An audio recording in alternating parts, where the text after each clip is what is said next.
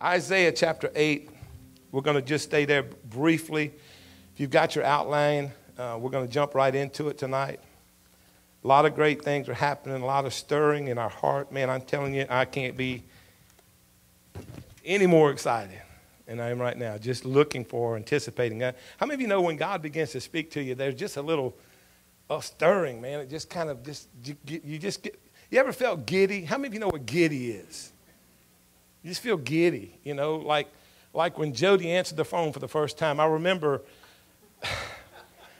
I mean, come on, guys. How many of y'all know, we came from a generation, most everybody here come from the generation where you actually had to call the girl, right? And so you contemplated that. Oh, no cell phones. You had to sit there and you stare at the phone for 30 or 40 minutes. And then, I don't know about you, man, you call and all of a sudden somebody answered, you hang up. It's like, I'm not ready yet. I'm just got to get, You start getting that little giddy feeling, and they know it. Come on, how many of you know they know that? And they just intimidate the fire out of you with that. And all of a sudden, man, and I'll never forget, man, just that feeling the very first time when I got the courage and I called up and I heard her voice on the other end of the phone. It wasn't her dad. It wasn't her mom. I would have hung up again if it was. That's what I'm talking about, that feeling of just that man, there's a connection being made. And I just feel that. I want this relationship. Are you with me now?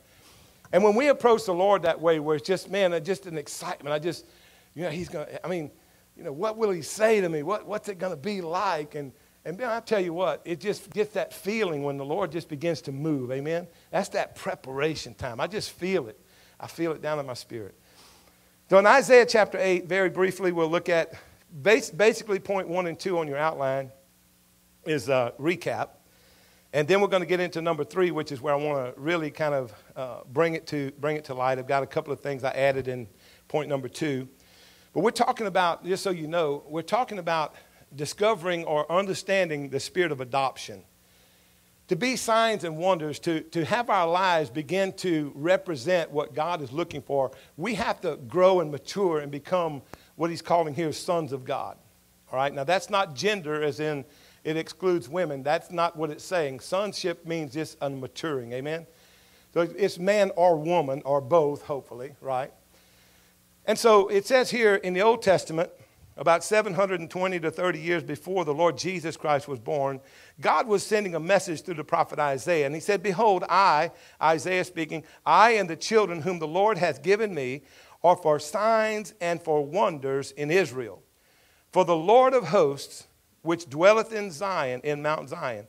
And so, from him. So, you see here the Lord of hosts. We see that the first point, I just remind you, God's people who are in covenant with him, they're created and called to be signs and wonders. They're not called to seek for signs and wonders. Their life is going to be a sign and wonder. We all know what a sign is. I've said that for several Wednesday nights. That a sign is something that leads you to make sure you're on the right path. Amen? When people are wanting to come to God, right now, it'd be like, when something isn't real clear, we talked about Sunday morning, Monet began to paint abstract because he wanted to fit in with what people wanted in that day and hour. He started out very detailed, very specific, very beautiful. And then it began to get more abstract and just blobs of paint and that's a flower or that's a ray of sunshine or whatever. And he began to get abstract. They asked him why, and they said, well, because people they want to use their own imagination. They're bored with looking at detailed pictures. They've seen them so much. You understand, we've read the Bible so much and so many times, and we've gone over scripture and after scripture to where now it just kind of gets lost in our imagination. And so now it just becomes subject to, well, they believe it means this. And you can take any 10 or 12 different people who are Bible scholars, read the same verse, and they'll all have an subjection or a viewpoint of what it means. Come on now. And when we got to that place, then the Bible became less and less effective in the believer's life because we lost the detail of what God was saying. And so we're not a sign anymore to a lost generation. Come on now. Jody found on CNN now, there was an article yesterday, I believe it was, that said that in the last 7 years, the percentage, you saw it too, the percentage of Christians, of believers has dropped 7% across the country. Now, that's a big number. 7% from what it was. And I mean, 56%, as it said, as the article went on to say, I mean, that are actually believing that Jesus Christ is Lord. It's an amazing thing. And so why is that? Because the Bible has become irrelevant. And the teaching and the show in the pulpit and the glimmer and the glitz and the lights, that's become relevant. And so now we're in that same thing that Monet faced. Are we going to sell out, or are we wanting to be what God wants to use us for as believers, as a church? Amen? Because the church right now is not sending anybody to Christ. There's a lot of people praying when they get down and out. Right? But there's no connectivity. There's nothing there, because now it's just subject to what you think. Sin has become, what do they call it, Brother Charlie? I mean, I know it's, I can't remember now, not compromised, but, now it's just a mistake. Instead of understanding the value of what that means to God. You understand, sin is still separation from God. And then we've made it where it's just sloppy agape and greasy grace, and you don't want to tell the truth anymore. Listen, we've got to overcome that to be signs and wonders. There has to be a maturing. This is not romper room. It's not children's ministry. It's adults that are needing to get God's dream fulfilled in their life. And so the signs and wonders, God wants to use you in amazing things, amazing acts. Just like, how many of you imagine what it must have been like if you'd have been standing there when David stood his ground against Goliath? Come on now. Everybody's shaking in their boots and hiding behind trees and stones. And David walks out there and stands his ground. I told somebody today, I said, the last thought that went through Goliath's mind was, I never knew Jesus was that strong. He got a rock of revelation right between the eyes. Come on now. Understand? The church has that power. But yet we're running from demons instead of demons running from us. We got to get back to where there's a quickening of the Spirit of God and training.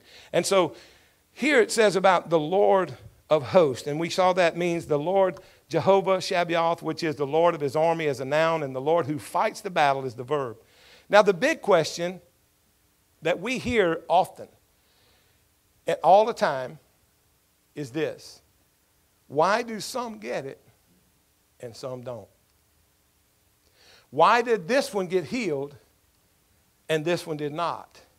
Why did this person, well, then we automatically revert to what we call sovereignty.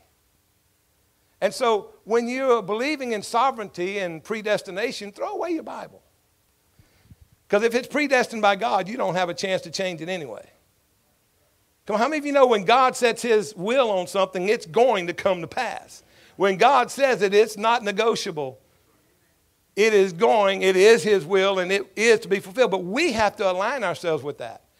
And so God is the one that fights the battles, and what he asks us for is just to show up and say, I believe. All right? And so God doesn't share his glory with man or with anything, but God will use man to reflect his glory. And so that's a sign and a wonder. It's when God is glorified, when we begin to see his mighty arm and his strength made known. And so the second thing there you see is understanding his plan and destiny. And what I'm going to say tonight is that's the maturity of faith. Everybody say maturity of faith. Come on, say it out loud. Maturity of faith. God wants us to grow up. We'll always be children of God, but we'll grow up. I love it because when I think about God using children, I think about how, God defeats devils with children. Now, I'm not talking about children like you and I talk about. I'm talking about childlike faith. I just believe. God said it, I just simply believe it, Now, that's easier said than done. How many of you know that? All right? And so, go to Romans chapter 8, and we'll pick up right there. I see so many times when Jesus talked about, be it unto thee according to what? To your faith. That tells me that there's a pretty important factor of my life, of my spiritual walk, that needs to be strong. It needs to be stronger. Amen? Now, God gives us grace in order to get there. Grace is the maturity option. It's what God gives us to overcome our weakness and overcome things we don't understand and learn to trust him. And so this is what it takes. Now, I tell you like this, a mature faith has learned to stop consulting the question why. Are you with me? It's someone who's trained enough, they're keen enough, they've sharpened their sword enough that when, I know what God's word says and anything that's going to contradict that. Now that sounds fanatical and maybe so, but I'll tell you this, it's mature faith. Now, I don't have to go around and shout it out in Walmart and go and, beating people over the head with the Bible. I just simply have to, in my heart, determine what I believe. Amen? And you have to do the same thing. And so that's what we're talking about. Now, Romans chapter 8, verse 14. I'm kind of walking through it because I don't want to re-preach everything that was done last week. So we're kind of moving quickly through to get down there to point number 3. But we need to keep everything in context so it flows. Verse 14 is, for as many as are led by the Spirit of God, they are what? Sons of God. For you have not received the spirit of bondage. So there is a spirit of bondage, again unto fear. But you have received the spirit of adoption. Everybody say spirit of adoption. All right, that's what our point is, what that means. Whereby we cry, Abba, Father. Abbas, it means daddy. Where we understand that the relationship is not just father, but daddy. How many of you know how that just personalizes the relationship? Daddy. Understand? There's many fathers, but I only had one daddy. Come on now. And so it's the personalization when they become that relationship just gets to that point of intimacy that it's daddy. And so it says as many. So we see right there, when the scripture reveals something like that, for as many as are led, as many would imply that not everybody. Are you with me?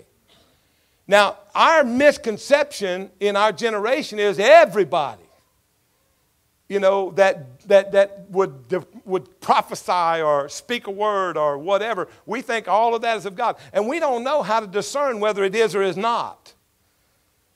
Come on now. But how many of you know the Spirit of God will lead you in the right direction and the result will be evident, right? Now, so as many would imply or give us the understanding, not everybody is going to arrive at that place. And it's not up to us to decide. It's up to me personally to decide if I want to stretch myself out there and be one of the many. Right? So as many. So that also implies that there's a choice. Are you with me? Let me ask you this. How many of you understand that God, we're not a little puppet hanging by strings and God is moving us around, right? How many of you know that? How many of you understand that that's not how it works? Although you would think that's the way it is if you listen to some folks. But we're not a puppet. We're not there and God just controlling everything we do. He gave us a will. That's why it says as many. Okay? It's a choice. It's a choice every day, every decision, everything that I'm doing that's important for my life, ministry, family, whatever. It's decisions, right? And so as many. Now, right on the flip side of that, this is important. How many of you understand that someone who is under the influence of demonic activity, they're not being a puppet on the string for him? You understand? You can choose to overcome him, and the Spirit of God will lead you into victory. So what am I saying? You're not a puppet for anybody, not even God. He doesn't want that. He's not trying to do that. He wants us to choose him as daddy and trust him as daddy. When you can get to that development of that relationship, you know that daddy has your best interest at heart. Are you with me now? There's fathers that walk away, but daddy's always there. Come on now. So the developing of this scripture right here is Paul is describing as many as are led, meaning that not everybody will. It's a choice. And it doesn't mean that God is going to control everything you do. It simply means he wants you to understand he's daddy. All right? He said, they are the sons. So the children who are not ready, you understand? They're not son. That's children of God. They're not mature. The word son in the Greek language is weos, and it means maturity. They've grown to maturity. Amen? And, so we start out as children, spiritually speaking, and then we want to mature so that we can be led by the Spirit of God and have that maturity so that it's obvious. That's what he's saying, that it becomes obvious. All right? For you have not received the spirit of bondage again under fear, but have received the spirit of adoption. Now, the spirit of adoption describes God's work. You see that? Now, Sunday morning we established the understanding that like we understand adoption, in our understanding, adoption is when our parents come together and they say, we don't have children, we want to adopt, or we do have children, and we want to adopt. And they go through the process legally, and when they sign the stroke of the pen across the paper, then legally that child is theirs. But you understand, even in that sense, that child, if they're old enough, they have to develop the understanding that you are mom and dad. You have to convince them of that, right? You have to show them love. And sometimes they've been through abuse. They've had rejection. They've had exceptional things that's happened. Are you with me now? And so all of those things that they have that's been involved with that, with their life up to that point, has to be overcome. Well, you understand, when we enter into this developing stage with God, we have to overcome all of those emotions and all of those things that have happened. Amen? And so religion can't do that for you. And so when Paul is describing this here, the spirit of adoption, notice it's a capital S because it's the Spirit of God, where God is proving himself. Are you listening? Now, you can't wait until the doctor looks at you and says you have to die and cannot live to start understanding how to be led by the Spirit of God. You can't wait until something of that magnitude happens to try to understand God's developing stage of your life. You have to be doing this all the time. That's the point. Because I see here, I have a note, led by the Spirit, the word led, and I have what it means in the Greek. The present passive adjectival means being led continually. All right, that would be the implication there of that verb. All right, you're doing an action because someone else is influencing you. And in this case, it's the Spirit of God. And in doing so, you're starting out learning how to follow that leading. Let me give you an example. I told you, and I'm telling you every service, use the fruit of the Spirit to guide you. How many of you studied them? I asked you Sunday morning to study them. How many of you know what they are? Love, joy, peace, long-suffering, gentleness, goodness, meekness, temperance, and faith. All right? And so that's your guide. If I'm going to make a decision and I want to be led by the Spirit, let's say, for instance, someone has offended you or someone has done something evil to you, and it's within your power to restrain them. Are you with me? Maybe they borrowed some money from you 10 years ago. Come on now. Now, all of a sudden now, because you're mad at them, you're going to, I want that money. I want it now. Are y'all listening now? Now, then you got to ask yourself, now, is that the love of God? He said, love your enemies. Do good to them that despitefully use you and speak all manner of evil. So what would the reaction of the Spirit be? You know what I would do? When that thought enters my mind as a believer being led by God, I'm just going to instantly say, no, I'm going to give them something. Oh, now you got to crucify the flesh to do that. Oh, come on, somebody. Y'all ain't listening to me tonight. Listen, this is how you develop being led by the Spirit. You have a guideline. Is it the fruit of the Spirit? Am I doing this with joy or begrudgingly? Am I doing this with peace or am I just doing it because I have to? See, that's bondage. I'm doing it because I'm afraid if I don't, God's going to punish me. That's the bondage of fear he's talking. Come on now. We're trying to put this in real time. And so, it's always, if you want to get vengeance, then the first thing you should do is compare it to the fruit and say, no, God said, vengeance is mine. I'm going to let God handle that. So what am I going to do? Because I want to be led by the Spirit. I'm going to respond with love. I'm going to be long-suffering. Come on now. You know, so many times it's like, well, you know, when I was growing up, you know, I did this and I did that. And you're going, you know, so we get impatient when they're not getting quick as we are. We think. Come on now, y'all not listening to me. You understand? Long suffering. So when you start getting impatient, whether it be with your children or whoever, you understand? The people that are working with you or beside you, understand? And they just don't quite know how to get the job done. But you picked it up like that and you just get frustrated. You know, think about, now wait a minute. Before I go getting angry, come on now. What am I going to do? I'm going to say, well, you know what? I'm just going to be long suffering. I'm just going to show them again. And if they don't get it the second time, I'm going to show them again. If they don't get it the third time, I'm going to show it again. If they don't get it then, I'm going to fire them. No. We don't put a time limit on long suffering. Are you listening to me? It doesn't run out. It's a fruit of the Spirit. And when my flesh starts getting aggravated, I've got a guideline. That's what I'm trying to get you to understand. If I want to be led by the Spirit of God, I've got to understand the Spirit of God. If I want to arrive at adoption, where I am now being trusted. See, it's one thing for you to learn to trust God, but what you have to understand is God wants to trust you.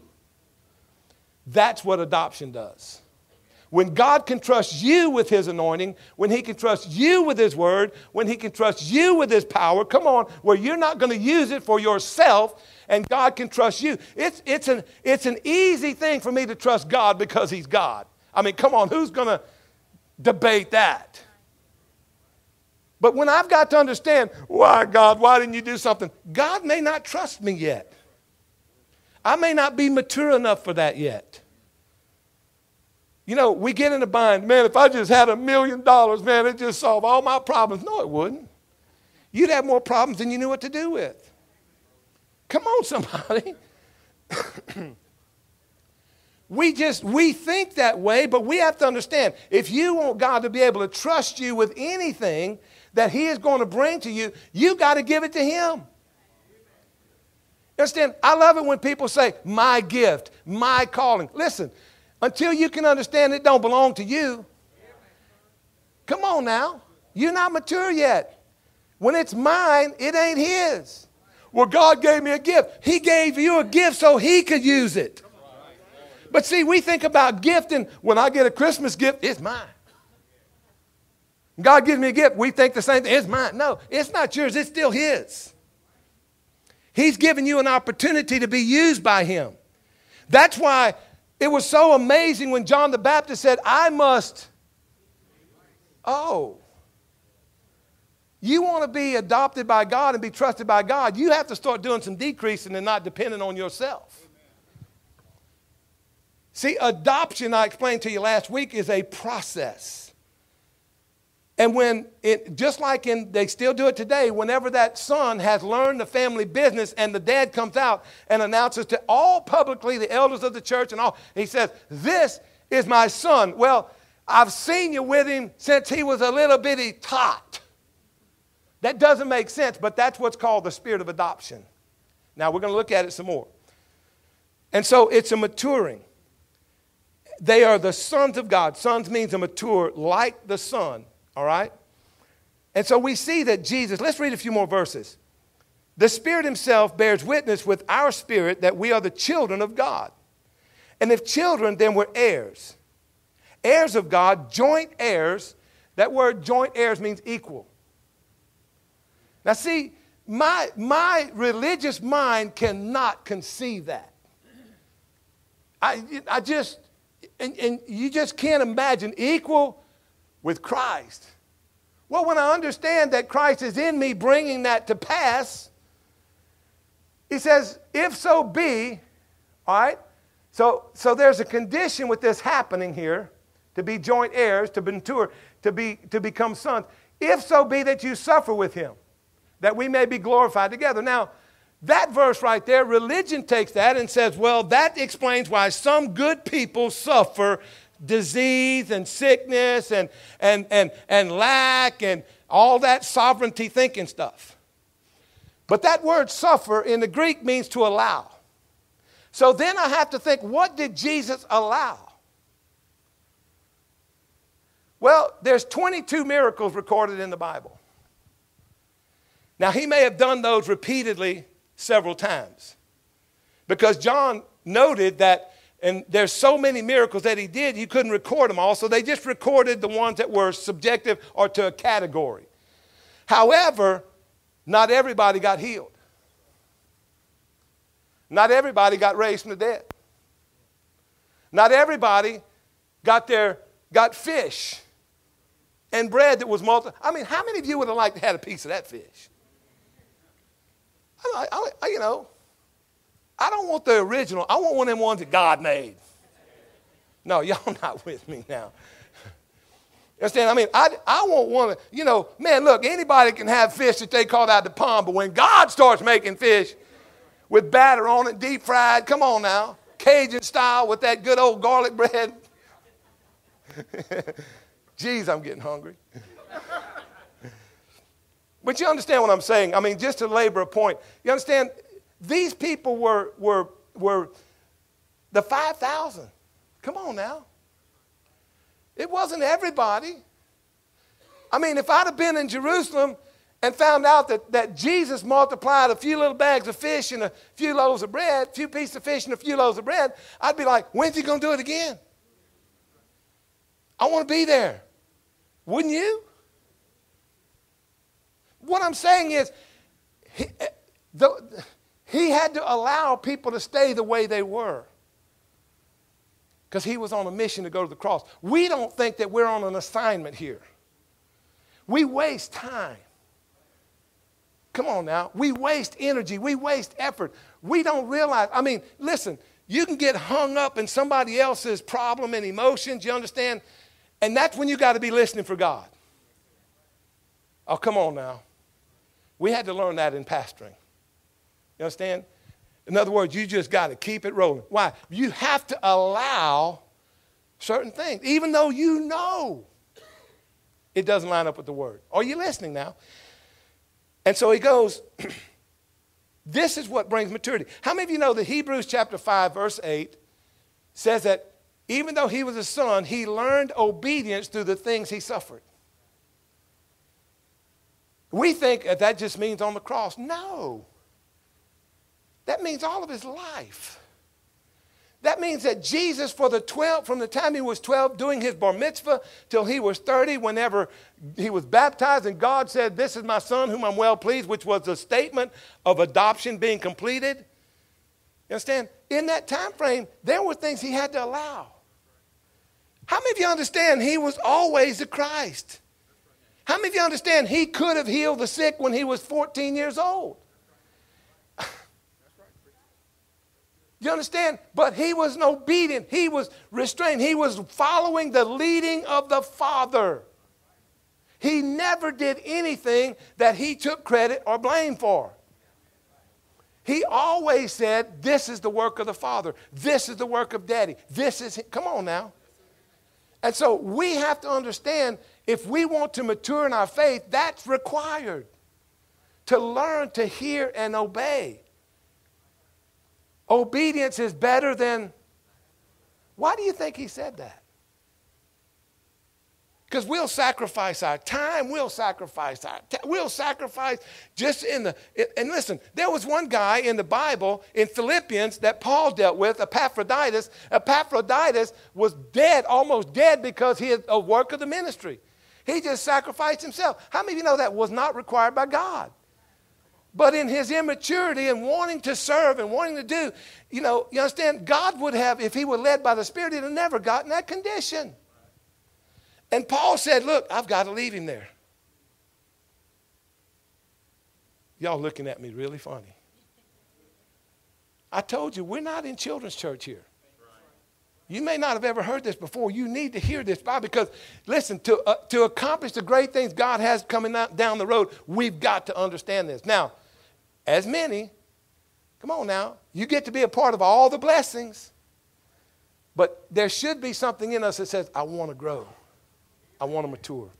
All right, now, the spirit of adoption, Romans 8:15 right there said, adoption means sonship, that they've arrived at the place where they can be trusted by the Father. And I show there emphasis. It emphasizes the full enjoyment of the privileges of legal heirship. Now turn to Galatians chapter 3. I want to show you something. We're going to get there. We're fixing to kick it into overdrive.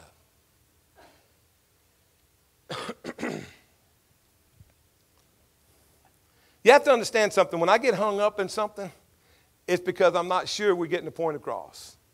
When you're looking at me like a cow looking at a new gate or a hog looking at a wristwatch, understand, I just stay there for a minute. So you need to let me know, okay, I got it, preacher. Move on, man. I want more. I'm hungry. But if you're just sitting there like, I wonder what we got for dinner. I wonder what they're doing over at the other place. Come on now. I need to know that you're getting it, and we'll move, okay?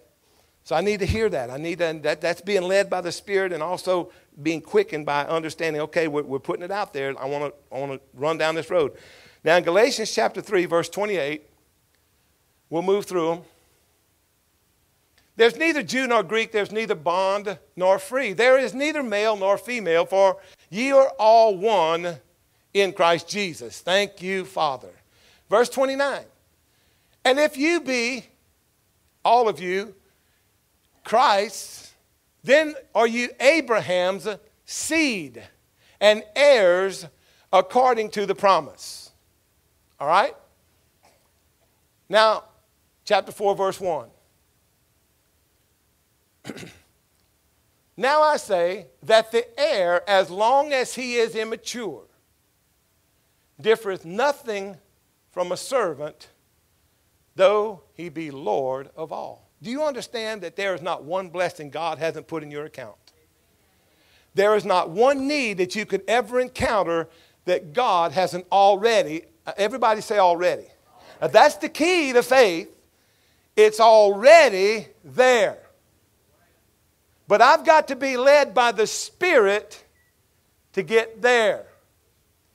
The beautiful part about God the Father is if I'm immature, there are mature people who can give you word of knowledge, word of wisdom, who can prophesy, who can give you a word of God. And then it's up to you. Do I believe that? Can I receive that? Come on now.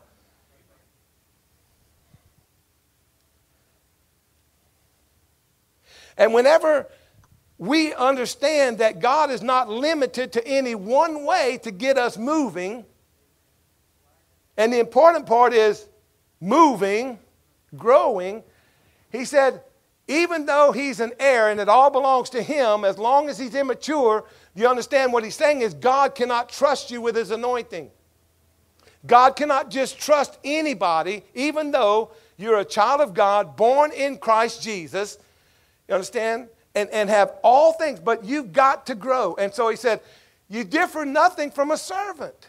A slave, though you are Lord of all, though it's all yours. I've never seen my children go to the refrigerator and ask for something that's in there.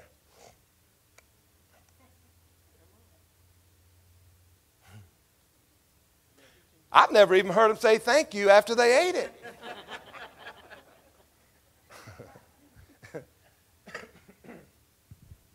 You got the point, right? Verse 2. But you see, someone who is mature begins to appreciate watching the anointing of God change lives. It is amazing. I'm going to tell you, I learned a long time ago, I can't preach good enough. I can't run. I can't jump high enough. I can't twirly bird. I can't do anything to cause that to happen. But what I can do is learn the Word of God. But that person who is growing is under tutors and governors. Everybody say submission. I'm saying that don't happen anymore. I mean, that's unheard of in our generation. Understand the strength of authority that God delegated. Well, because we've never been under delegated authority and true authority, we got people that call themselves authority and we trust in them, but they're under some other influence anyway. And so this is why the body of Christ is so discombobulated. We don't even know what it means. We don't even know who the tutors and governors are. We'll listen to any old person because we think they're under the spotlight. They must know something. But there is divine authority. I can tell you right now. I've been under one since 1991, and it's been amazing. Until the time, now notice this, until the time appointed of the Father. How many of you think that's pretty amazing? What is the time appointed? That's when he says, I can trust you with it. You ready? I'm ready to use you. Oh. Verse 3. Even so, when we were children, we were in bondage under the elements of the world. We were exposed to all of the curse and all the elements that go along with it. Are you with me now? All right, so you see what that means. Verse 4. But when the fullness of time was come, God sent forth his Son, made of a woman, made under the law, verse 5, to redeem them that were under the law, that we might receive, here we go. Now it's not this spirit of adoption. He took us through the process of becoming adopted. Going from immaturity to being trusted by the Father with his anointing. You understand? We got more show in the pulpits nowadays than we've got anointing. And so it's no wonder we don't recognize one from the other, because anybody can put on a show. But not anybody can lift the burden. To redeem them that were under the law. This is what Jesus did, that we might receive the adoption of sons. He is for you. Look at your neighbor and tell him, God is for you. He is not holding back from you. He is for you and intends for you to get to that place. But until you do, you're no different than a slave. And he says, verse 6, and because you are sons, God has sent forth the Spirit of his Son into your hearts, crying. Now, where have we seen that before? Do you understand the impact of maturing? You understand, he's not talking to the preachers. He's not talking to what we think is elite and who's got the most degrees. He's talking about those who have spent the time with Daddy. Learning to be led by the Spirit of God, not by the Spirit of man, not by... How many of you understand you will choose your own will over God every time? All you've got to do is convince yourself that it's God's will for you, and you will put God's name on it every time. And we've seen it happen hundreds, if not thousands of times. And all you got to do is just sit back and watch, because it'll show. Watch. I have here... that there are, the adoption sons, there are no premature sons in the kingdom of God. There is no such thing. It does not exist. It will never exist. It is not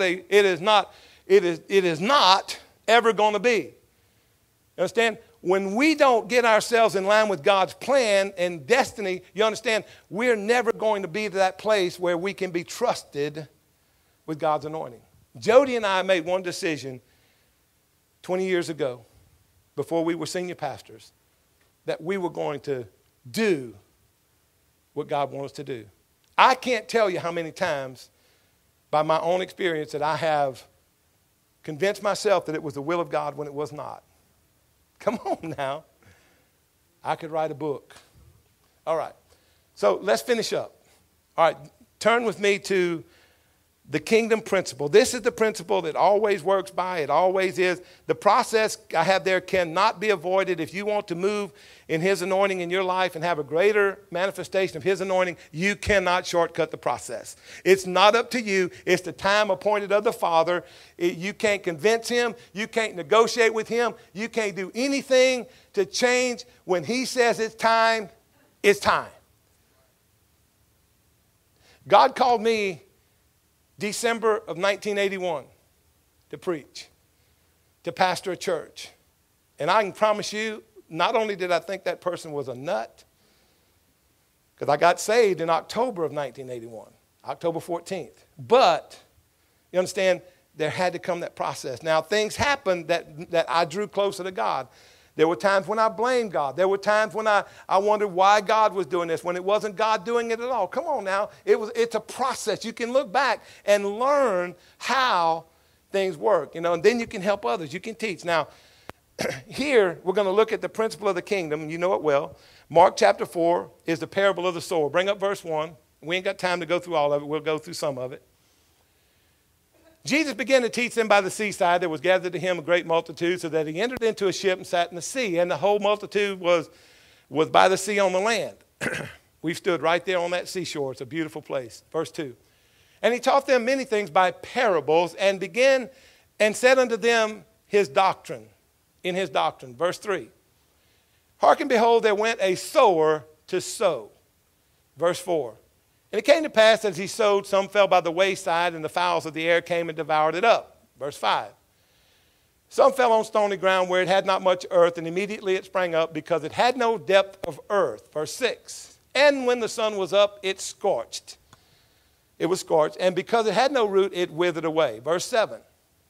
And some fell among the thorns, and the thorns grew up and choked it, and it yielded no fruit. Verse 8. And others fell on good ground, mature ground. You understand what I'm saying right now? I'm keeping it right in line. And it yielded fruit and sprang up and increased and brought forth some 30, some 60, and some 100-fold. Now, the principle here is not that some only get 30, some only get 60, and some only get 100. This is what's called an accusative affinitive in the Greek context of how grammar works. And what it simply means is that every word of God can grow to the full potential. But Jesus also said that according to the measure you measure it by as to what amount you're going to get out of it. You understand? Every religion, I don't care what shingle they hang on the post of the door in front of their building, if it's denominational, whatever, if they're a believer in the blood of Jesus Christ, and bless God, they are saved. You understand? But now, some people choose to stay right there and not go any further. You understand? They're saved, their spirit is saved, and their body is subjected to the elements of the world, and they'll never get healed. I don't care what you think. God doesn't work through unbelief. You're either going to believe or you ain't, and if you don't, then that's it. It never changes. The principle of the kingdom of God is it works by seed. Seed, Jesus defined this whole parable. I'll stop right there. He described the wayside were those that hear the word, and immediately the enemy comes in and starts bombarding their mind before it has time to go into their heart where they truly believe it, and he plucks it out. He'll use people to do that. He'll use others. And if you're not mature enough to understand, you will be subjected to a lie. He said the stony ground are those that, he said, in their heart there's things that are there. You understand that they're hardened, they're thoroughly mixed and well set, and they're never going to receive the word of God. They get the word going, but all of a sudden persecution arises or something happens, and he says, and they just wither. And then the third one, thorns. He said, the cares of this world, the lust of other things, and the deceitfulness of riches will choke the word. Now, you understand we have to grow through all of those phases. I don't know if you realize that or not. If you don't realize you've ever been one or the other of those at some time or another when you're believing God for something, but the principle of the kingdom of God works with seed in the heart that will bring forth his fulfillment of that word. Now, I have on your list there, Genesis chapter 8, verse 22. As long as the earth remains, there remains seed time and harvest. Cold and heat, summer and winter, day and night, and it shall not cease. So the principle of the kingdom is seed sown, time, and harvest. Now to close tonight, come on back up, Brother Jamie. It takes time. Between the seed and the harvest, there's time. How many of you understand that? Time is where faith comes in. Between the time that I believe the word of God, receive the word of God, and want the fulfillment of that word of God, there is a maturing process.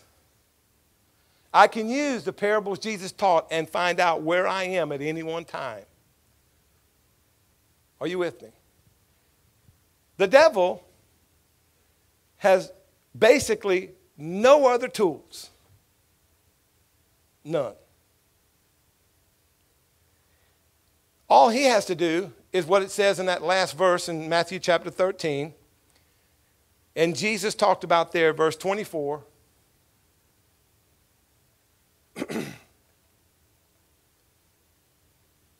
Another parable he put forth to them, saying, the kingdom of heaven is likened to a man which sowed good seed in his field, verse 25.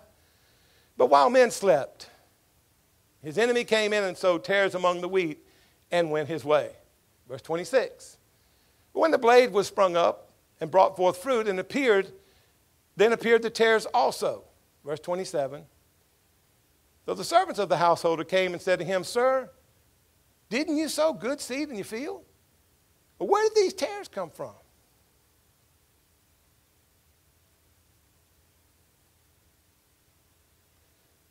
What I want you to see, in conclusion, Jesus said in Matthew, I have listed there, you can look it up. He said that there's going to be false prophets, and he said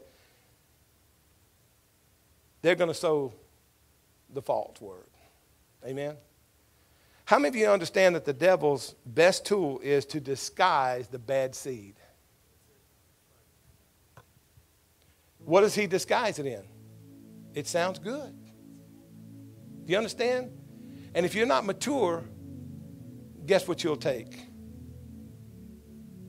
Now the problem is, you don't know whether you got the good seed or the bad seed until you get a harvest. Jesus said, you will know them by their fruit. Are you with me now? I don't ever argue doctrine with anybody because you know what? I'll wait to see what fruit comes of it. I'm not going to debate. I'm not going to argue. I'm not going to get into Bible battle and, and all that stuff and Bible trivia. I'm just going to wait and see what fruit is. And if they're wise, they'll do the same. Are you with me now? They may have something. They may have a revelation. So I'm going to wait and see. You bet it is, brother. The devil disguises his bad seed and hides it in, mixes it in with the good. So what I need to do is learn to wait for the results. Don't pluck it up. Come on now. I find that when people are going through a hard time in life, they want good stuff. They don't want the generic. They don't want the look-alike. They want power. Come on now.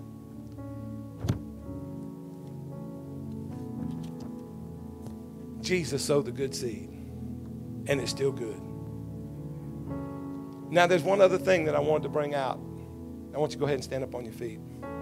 I appreciate y'all coming out tonight.